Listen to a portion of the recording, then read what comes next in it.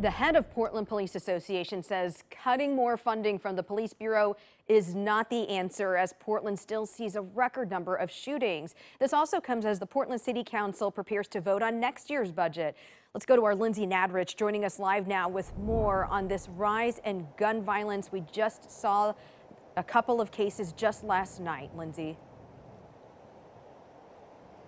Well, Daryl Turner, the executive director of the Portland Police Association, says he hasn't seen this kind of gun violence in Portland since the 90s and thinks we're on the precipice of a gang war. Well, we need to talk about the elephant in the room, which is gang violence.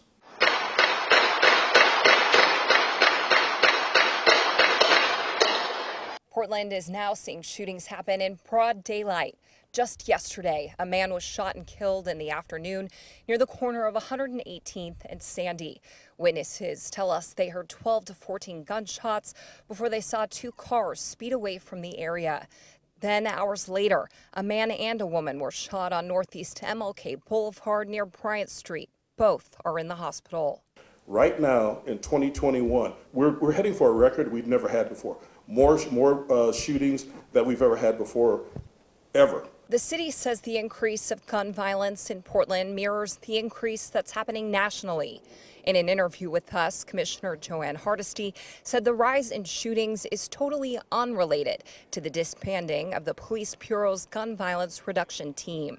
District Attorney Mike Schmidt pointed to the pandemic as a contributing factor, but Turner disagrees. Our elected leaders can no longer blame this, turn a blind eye to this and blame this on the pandemic.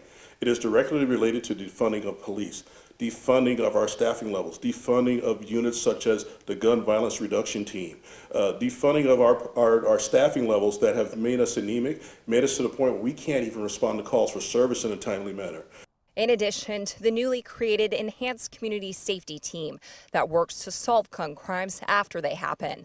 Portland Police are currently working with community partners to create a patrol unit called the Focused Intervention Team. But because of already limited resources, police say it's difficult to find a way to staff that team.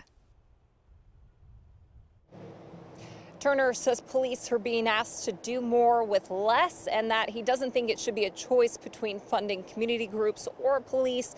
He says both are needed to curb the gun violence we're seeing. Reporting live, I'm Lindsay Nadrich, KOIN 6 News.